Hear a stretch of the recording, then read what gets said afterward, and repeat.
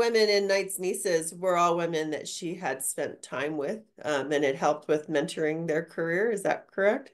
Yes, Yeah. yeah, they'd either been friendly with her through correspondence or knew her in person. Some of them were very good friends with her. So yes, yes, yeah, she was a wonderful person, really kind. I She did. wanted, oh, go ahead. I was only going to say she didn't have that kind of writer's ego that made her competitive, because I think she was so sure and confident of her own writing and her own creativity. She did what she did. And she wasn't threatened by anybody else. So she just wanted to help other writers. There was no competitiveness in her. She was just really kind and encouraging. It's amazing, isn't it? It's wonderful what women can do when they work together too. The story that you wrote, I'm very curious about Knight's Nieces, seeing as Storyteller is a tribute anthology.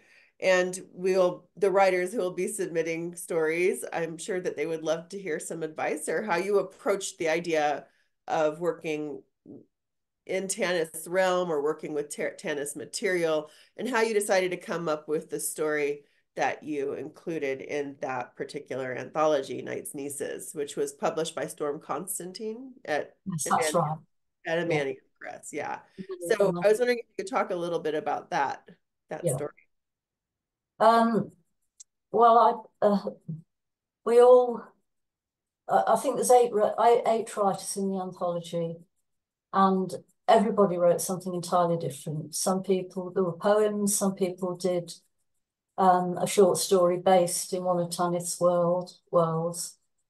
And I can't exactly remember how I came up with the idea for mine, but the story ended up, it was a story about two girls who were basically in broken homes, having an absolutely hellish time of it, and how they bonded out. They found a copy of the Storm Lord and fought over it, so they ended up with like half each.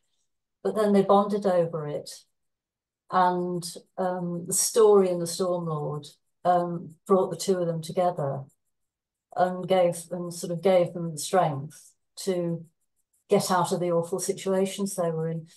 I can't now remember where that idea came from, but there was something I wanted to say about my discovery of the Storm Lord, and when I started, because I had been reading Tolkien and or other sorts of fantasy that were generally had an evil warlord or some horrendous sorcerer doing things in the background. The thing about the Storm Lord was it had no evil sorcerer. It didn't have any magic rings or anything like that.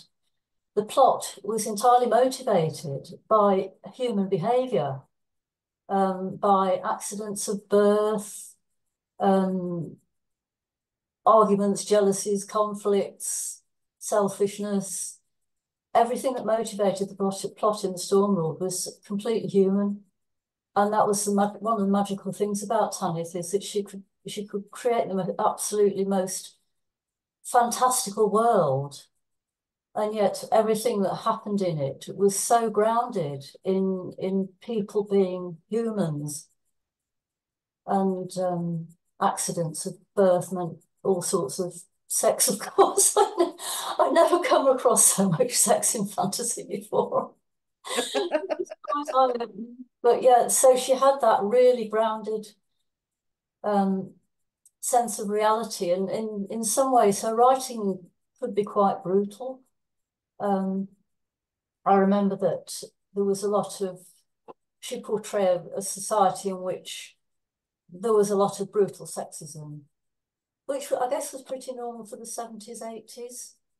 I found it very uncomfortable reading because, men would be very sexually aggressive. The females would tend to cope with it by being very passive. And I sometimes want to shake them. And yet, uh, I think a lot of her work is work that you need to read twice, because I wasn't all, I'd get mad with the characters and think why don't you do this? Why don't you do that? Why doesn't this or that or the other happen? But the thing is, when you go back to it and read it again, I found when I completely put my trust, instead of putting my own expectations onto the characters, putting that aside and trusting what Tanith was telling me, then I got the characters more. And there was a very subversive, not just in the Storm Lord, but in probably almost everything she's written, a subversive feminist subtext. And in almost all cases, the horrors that have been visited on some of the female characters. Oh gosh, do the men ever get their comeuppance? Yeah. I read White as Snow. That was in the 90s, I believe. Yeah, it was in the 90s or aughts. Um, and it kind of shook me because I'm such a fairy tale person to see the way that she had rendered that story was completely different than anything I could have possibly conceived, you know. It was yeah, it's something very interesting about her work. And you spent time with her, so she was a big observer of human behavior, I'm guessing then. I believe so, yes.